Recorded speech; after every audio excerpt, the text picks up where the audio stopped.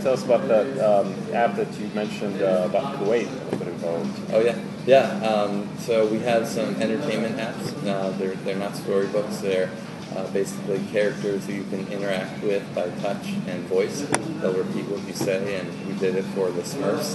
So this is the first time that there's ever been a interactive character based on a branded character. It's been done with characters people don't know, but never before the Smurfs, and it's been phenomenally successful.